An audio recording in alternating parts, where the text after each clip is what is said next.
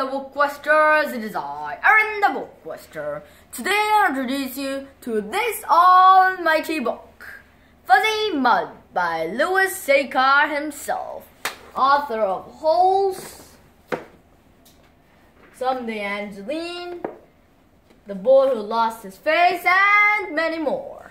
And here we are with one of the newest books that he has written.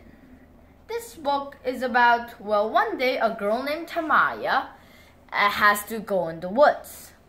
Now, like, woods, seriously? I mean, it doesn't sound like they had to go in the dungeon or something like that, but it was actually as bad as that, for the school restricted the woods for some reason, for classified reason. And when Tamaya, and the reason why she was taking that detour, so Tamaya and Marshall, they had to go in the woods. Mostly because Marshall had managed to pick a fight with Chad Hilligas, and he's like the school bully, the kid you want to stay away from. So basically, they went in the woods to take a shortcut to avoid the fight that was waiting for them on the road. But in the woods, they see mud that is not like real, not like normal mud, but it was fuzzy, so fuzzy mud. This fuzzy mud was not like normal mud, and it will be the problem for the rest of the story. And Chad manages to find Marshall and Tamaya, who had finally got lost in the woods. And the great Chad Hilligas came, and he came to beat the snot out of Marshall. That was when Tamaya threw a ball of the disgustingly somewhat weird fuzzy mud to Chad's face, and later on her hands would be covered in blisters. And what in the world would that be?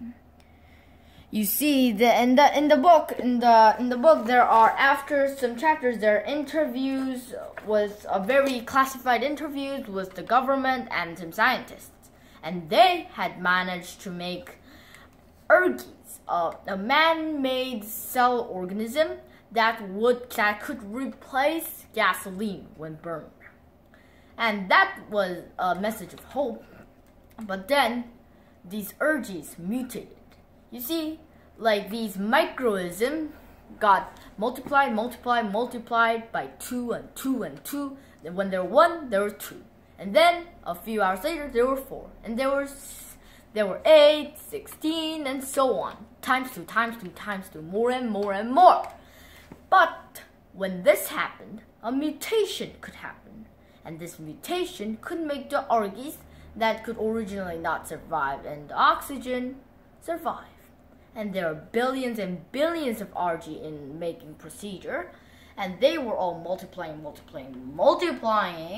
which meant that ergies, mutated ergies, could go into the environment and create something entirely new. And this was the fuzzy mud. It was pure luck when scientists found a cure. It was not high-tech scientists with lab coats and microscopes who found the cure to this dangerous fuzzy mud that the ergies made blisters on your skin, made you bleed, and it was absolutely disgusting. But the cure was rather surprising. A veterinarian found out that turtles weren't affected by the ergies, and soon he found some things in the turtle that was not affected by the deadly fuzzy mud, as it was called. So there she started to inject turtle vaccine, as it was called, to poor animals who got the fuzzy mud disease, or whatever it's called, and then they were healed. Tamaya was the first to be experimented on humans, and when she was cured, well, the world was awesome. The deadly fuzzy mud, it was cured. And it was not Tamaya's fault that everyone got got infected and bad. No. It was actually a warning that happened, and it was brought into notice by Tamaya a few weeks earlier. And then, as it might happen, some person might have stepped on some fuzzy mud and went to Canada, and we would have a global threat. And as they later found out, these ergies, as they're called, couldn't survive in the cold environment.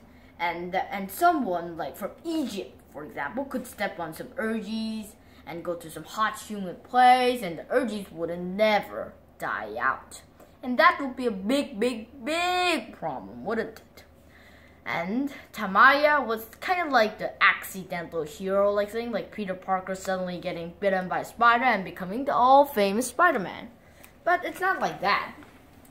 It's much more different, and it's highly enjoyable. Just like, it doesn't turn out to be a thriller as I kind of expected by the time I got into the middle of the book. It's a happy ending, so don't worry about that kind of thing, and I guess read the book. And like always, the BookQuester and the BookQuester.